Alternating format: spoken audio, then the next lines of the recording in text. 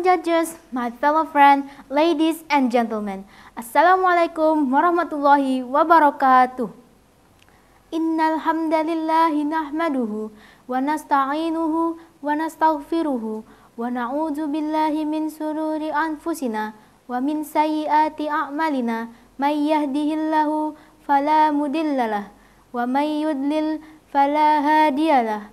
Allahumma salli wa sallim wa barik ala sayyidina Muhammadin wa ala alihi wa sahbihi ajma'in. Amma ba'du. Ladies and gentlemen, let me introduce myself.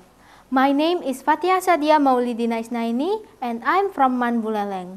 Here, I will deliver the speech entitled The Wisdom of the Prophet's Birthday. The month of Rabiul Awal is the month which is known as the birthday of the Prophet Muhammad Sallallahu Alaihi Wasallam, the best human being Allah sent to convey the teaching of Islam with gentleness and politeness. Because of this month is well known as the birth month, namely the birth month of the Prophet Muhammad Sallallahu Alaihi Wasallam. Ladies and gentlemen, as the people of the Prophet Muhammad Sallallahu Alaihi Wasallam, of course, this was a very sacred momentum for all the Muslims throughout the world to welcome the birthday of the most noble human being. In this month, expression of love and happiness are shown everywhere. In Indonesia, for example, the expression of love and happiness are shown by celebrating the birthday of the Prophet Muhammad Sallallahu Alaihi Wasallam.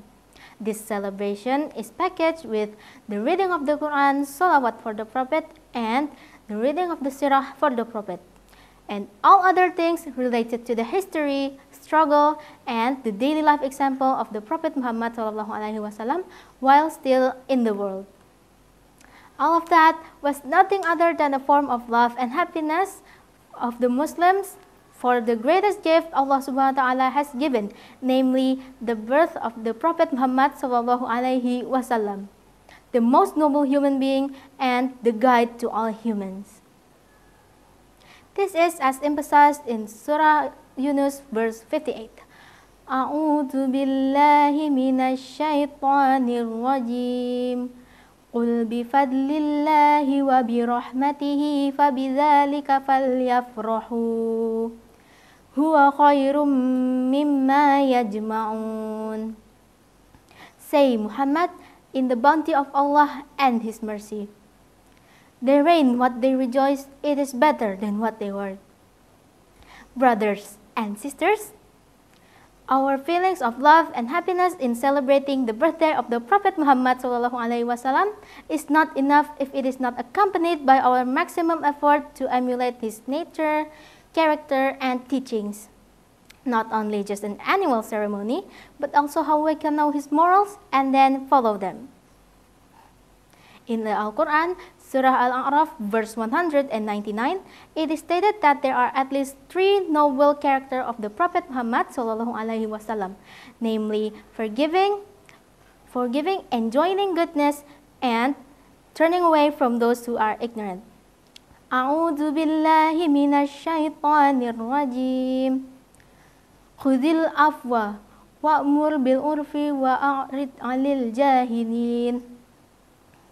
Be gracious, enjoin in what's right, and turn away from those who act ignorantly.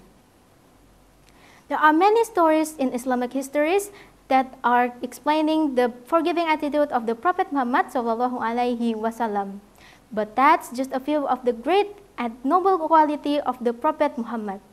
Let's make this Maulid moment a mean of increasing love for the Messenger of Allah, by implementing his sunnah and emulating his noble nature. Amin ya Rabbal Alamin. I'm sorry if there are any mistake. Thank you. Wassalamualaikum warahmatullahi wabarakatuh.